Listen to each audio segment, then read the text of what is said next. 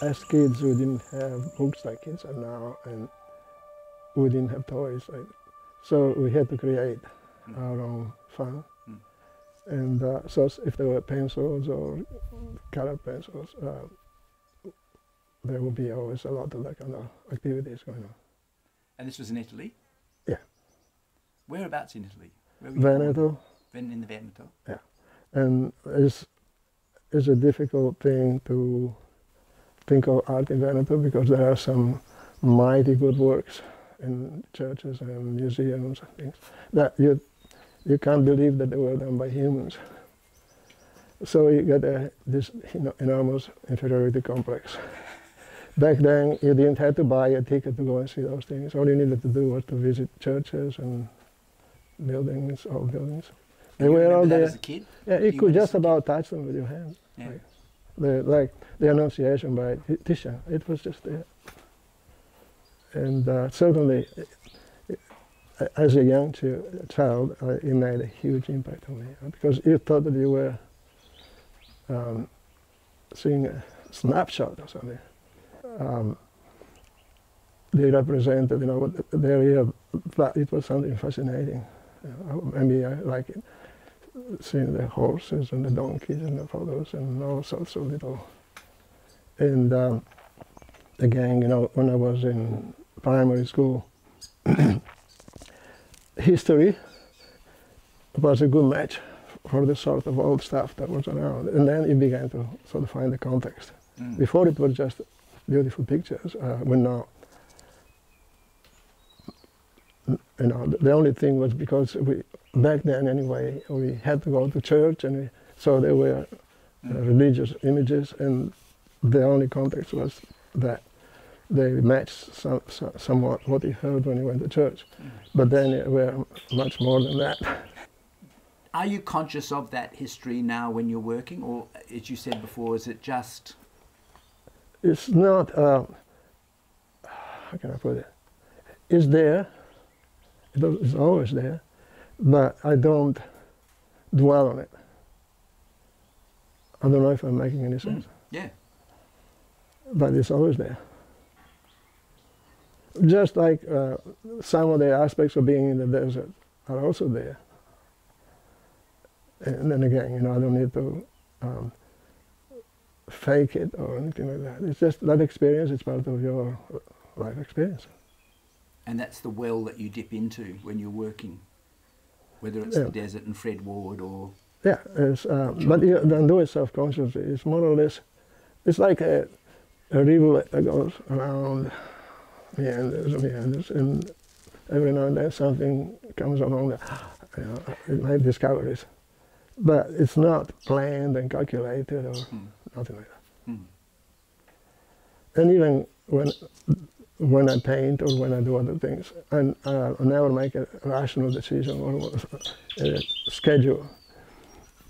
Sometimes I may go and paint late at night, and I don't know why. So when did you actually think that being an artist might be a possibility in your life? Can I confess it? Sure. Never. Never? So I see more like a form of self-indulgence. First and foremost. It's a challenge more than anything else. And the challenge that justifies it. Maybe like somebody wants to go rock climbing.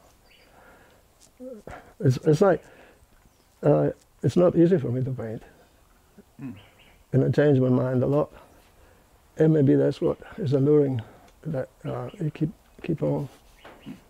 I feel like I try to get there, but I never get there. Honestly, that's how I did. And then, if every now and then, like maybe like that painting that I said I just finished, it's been through so many different incarnations. So when I'm there, is maybe I can't change it anymore.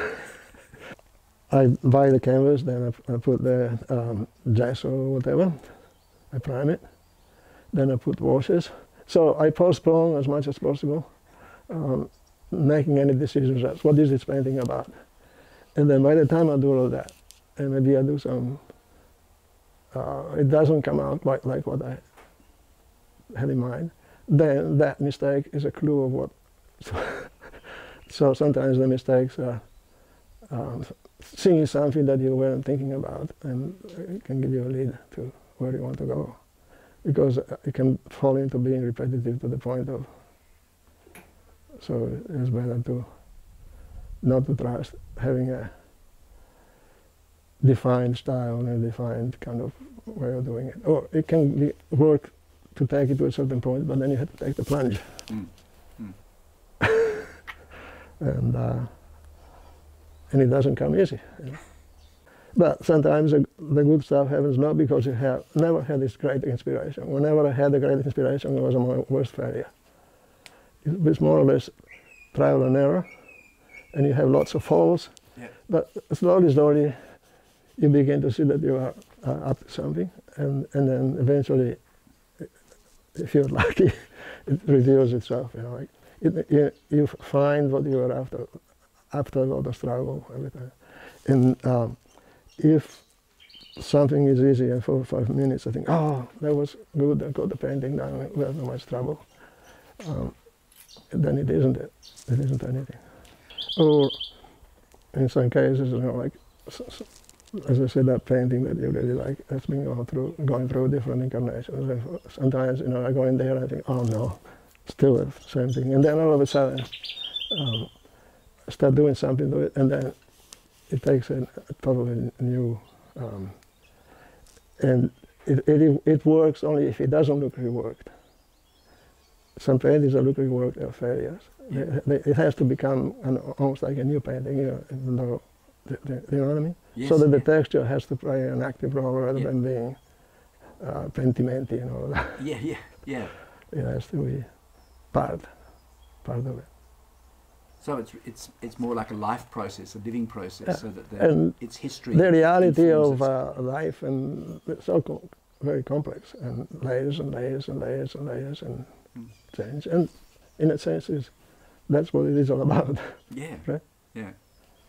And it's just a matter of, despite all the trying to, in the end, strike the right note. So sometimes, I can put it this way, I go in the studio and I see a total disaster.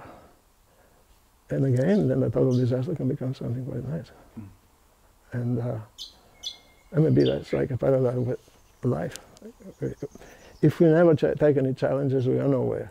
If we take challenges, we can stuff up, but we can learn from that as well. It's not easy, right? And you know, after Curtin, I had a time when I went to the United States, and I went to school there, and I saw all the, you know, the big shows there.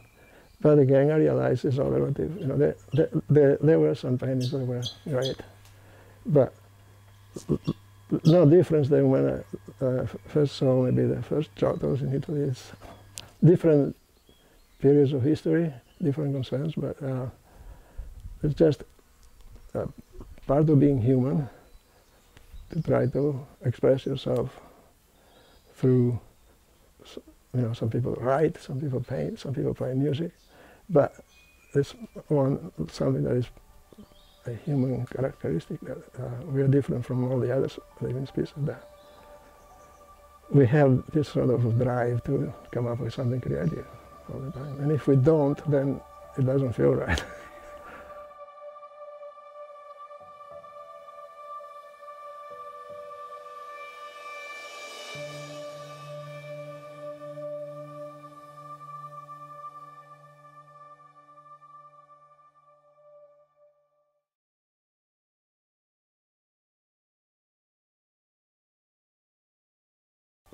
A human characteristic, that we are different from all the other living species, that we have this sort of drive to come up with something creative all the time. And if we don't, then it doesn't feel right.